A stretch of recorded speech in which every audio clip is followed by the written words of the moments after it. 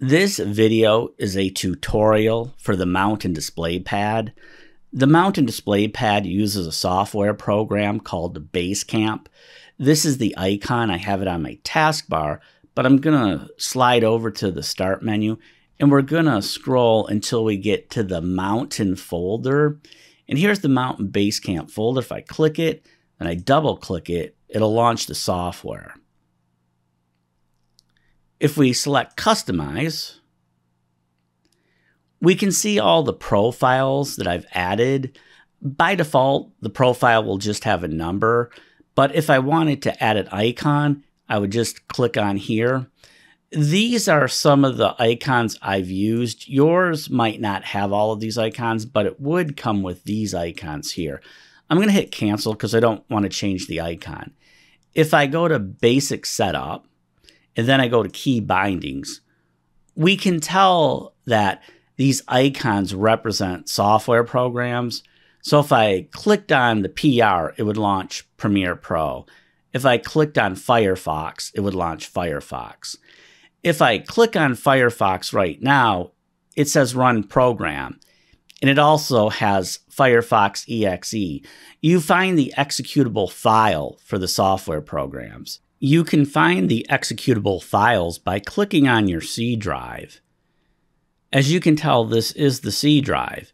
If I scroll down until I get to the program files, which is right here, or even the program files times 86, that's where you'll find the executable files.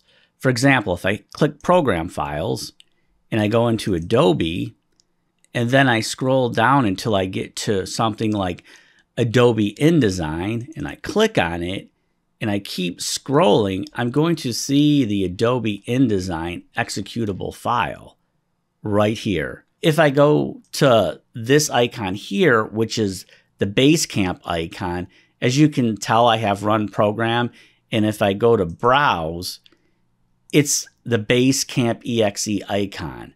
See, you'd go to your C drive, go to Program Files, go to the Mountain Basecamp, and then you find the EXE file.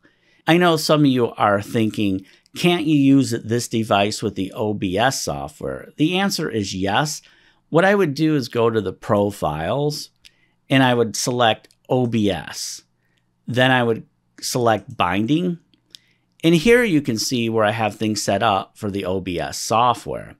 I have this icon here, which is to mute the microphone. If this pops up, all the information that you need for this is in the OBS software. So I'm going to launch the OBS software. What you're going to do is go to where it says Tools. You're going to go down to WebSocket Server. This will pop up. You're going to hit Show Connect Information. Where it says Server Port, where it says server password, this is the information you need. Everything should work now. If you notice, there's a lot of different options, but we just want to focus on OBS Studio. Over here, there's a lot of different options as well, but we want to focus on the volume. And then once we select volume, we want to select Mute Mic.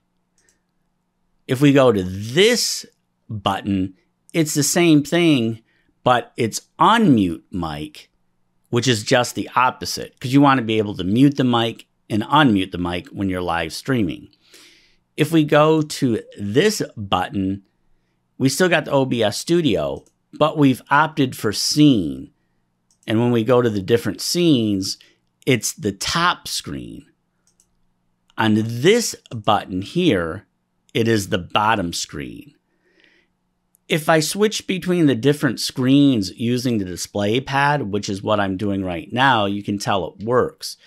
If I hit the mute mic, you can tell that the mic auxiliary turned to black and white. If I hit unmute mic, it turns back to color. Some of you are probably wondering if the mountain display pad can work with OBS by Streamlabs. The answer is yes. I would have to click on the profile and go to Key Bindings, and it looks similar to what I had for OBS Studio. But if I click on the top screen, As you can tell, it's using keyboard shortcuts instead of using the actual scenes within the software. You can tell for top screen, it's number pad +0. For the bottom screen, it's number pad +1. You have to set up the keyboard shortcuts within the software itself. The problem with using keyboard shortcuts is the fact that it can interfere with other software programs. Right now, I'm switching between the two different desktops or my two different monitors, and you can tell it's affecting the YouTube page. I'm going to click on the demonstration profile because it's a little bit different. If we go to key binding, we can tell that I have the software that's related to hardware right here. And if I click on this folder for Adobe, we can tell I have some Adobe programs there. If I double click on this icon, it's going to bring us right back to where we were. Some of you might be wondering, how do you create folders? It's really super easy. I'll click on this button. By default, it will say no function.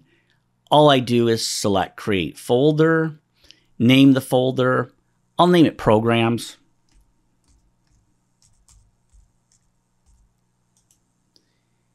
Here you have the option to change the font, change the size. You could put it at the top, bottom, or center. I'm just going to click out of that. You can also change the icons. Like I said, these are icons that I've used, so that's why those show up. But you'll have access to all of these icons.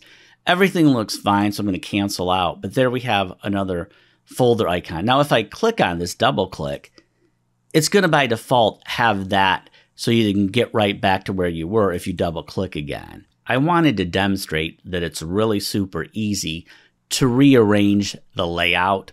All you do is drop and drag. If I click on settings, you can change the brightness of the display pad. You can change the image when your computer boots up. I leave it in the default. It's just the mountain logo. If your computer goes to sleep, the display pad will also go to sleep, which is really nice. But if you're going to use your computer for 5 or 6 hours a day and you don't use the display pad every day, you can select to have it shut off after 5 minutes, 10 minutes, a half hour. I think that's kind of a cool feature, and I think this is a good place to end the tutorial for the mountain display pad.